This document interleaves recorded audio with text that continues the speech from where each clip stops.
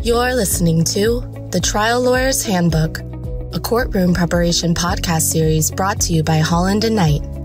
This series is hosted by litigation attorney Dan Small and is based on a long-standing article series he co-authored with United States District Court Judge Dennis Saylor for Massachusetts Lawyers Weekly. Listeners of this series will gain a fresh perspective on how attorneys can address various trial preparation issues and set themselves up for success in and out of the courtroom. There's no such thing as a perfect trial, nor should there be. It's not a perfect world, and jurors do not want robots talking to them.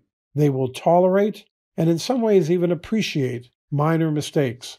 They know that they would make them if they were standing up in your shoes. Beyond that, some mistakes are easier to avoid than others. Here are some common mistakes that lawyers make in opening statements. First, not starting at the beginning. Jurors tend to feel overwhelmed at the beginning of a trial, particularly in complex cases. Information and new experiences are coming at them from all angles, and they often feel disoriented and confused. The first order of business is to orient them, and orient them in the right way. Tell them who's who and what's what, who the parties are, what kind of case it is, what the dispute is about, and so on. Plunging right into the evidence without any setup is risky at best. The second mistake, using a witness-by-witness recitation of the evidence. There are several basic ways to organize your opening statement. The most basic is a chronological description. But one common method lawyers use is to organize it by witnesses. It's the lazy way out. Don't do it. You will hear from Mary Jones, the Executive Vice President for Human Resources. She will tell you blah, blah, blah, blah. You will hear then from Joe Smith, the Deputy Superintendent for Shipping and Receiving. He will tell you blah, blah, blah, blah, and so on. For God's sakes, don't do it. That's not how you would communicate. That's not how you would tell a story in the real world. It's not a good idea in an opening statement. An inherent flaw in the trial process is that the evidence comes in witness by witness in a disjointed fashion. You can't change that, but why would you organize your opening in the same disjointed way? Third mistake, reciting unnecessary detail. The opening statement is normally the first time that the jury learns very much about the case. For that reason, it's the worst possible time to load up on unnecessary detail. Eliminate every single detail from your opening statement that isn't necessary to tell the story or to make a point. Certain details like dates, times, and addresses are particularly problematic. They're not merely superfluous. They're like lead weights weighing down your opening statement. Compare these two approaches. At the bi-monthly Human Resources staff meeting on August 16, 2014, the Executive Vice President for Human Resources, Mary Jones, spoke with the Midwest Regional Personnel Director about a potential transfer of the plaintiff to the South Central Regional Sales and Marketing Office, which is located in Wichita, Kansas. Or this. In the summer of 2014, her supervisors discussed transferring her to Kansas.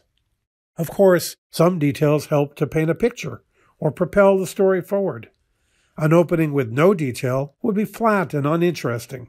But if it doesn't matter or it doesn't help, take it out. Fourth mistake, not using visual aids. Visual aids should be an integral part of any opening statement. Let's take a simple automobile accident. An obvious visual aid would be a diagram of where the accident occurred. An ordinary juror would surely find that helpful. There it is right in front of them, and it can be created or even downloaded easily on your computer. What about a timeline or other simple but clear graphics? Fifth mistake, stating, "What I say is not evidence." What? Of course it's true, but why say it? Most jurors won't even understand what it means. Does it mean he doesn't know what he's talking about? And it suggests that they shouldn't give too much credence to whatever you have to say. Let the judge say it if he has to, but not you. Number 6, making risky promises. Be very careful about making promises that you can't keep. If you promise that something will come in and it doesn't, you'll hear about it later and you will not enjoy it when that happens. If there's any doubt about whether you'll be able to prove something, leave it out. Make it a nice surprise later on. Number 7 mistake, reading a script. Openings are very dangerously susceptible to being read aloud in a stilted or wooden manner. And this is probably because lawyers tend to prepare their openings more carefully than their examinations or closings, and because they're more likely to be nervous at that point of the trial. It's fine to be nervous, but scripting is not the answer. Script your opening carefully if that helps, but deliver it. Don't read it. None of us like being read to by a stranger. You'll make plenty of mistakes at trial.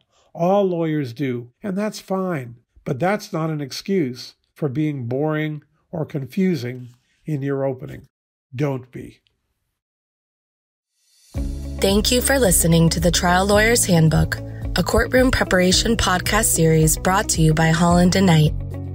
For more information on courtroom preparation, please email dan.small@hklaw.com or visit hklaw.com/Daniel-Small.